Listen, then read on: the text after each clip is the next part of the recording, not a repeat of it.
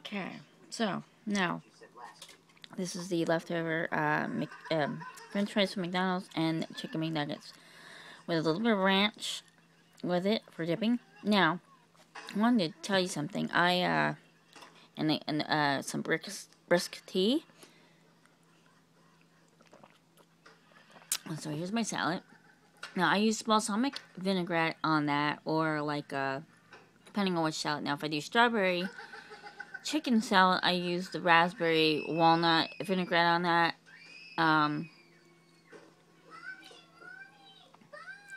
Or like a fruity walnut or whatever. Or I mean a fruity, not a fruity walnut, a fruity salad dressing. But for dipping, I mean for like, I don't put ranch or French or Thousand Island or anything like that on salads. I will not use it that way. I'm like Italian salads. And so what I use ranch and honey mustard, all that kind of thing for is dipping. It is dipping. Dipping chicken or barbecue sauces for dipping, or burgers. I don't put ketchup on my burgers anymore.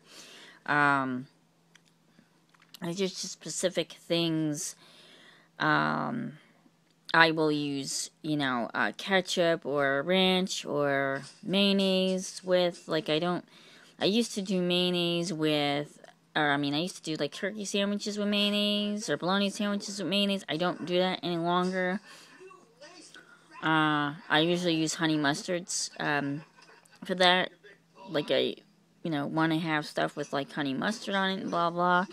So, that's, what I use it for. Now, fries, well, McDonald's fries, I eat it like that. I don't use ketchup. But if it's steak fries or something or like that, I use ketchup.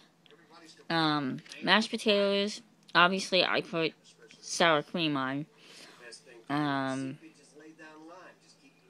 Baked potatoes, sour cream. I'm very picky when it comes to certain things like that. So I'm very picky how I eat my stuff or what I want it with or whatever. But so that's what we're doing. And I'm gonna get eaten here, and I will be back later, like I said, with a specific topic video, which again I will be putting on a different category. Okay, thank you for watching.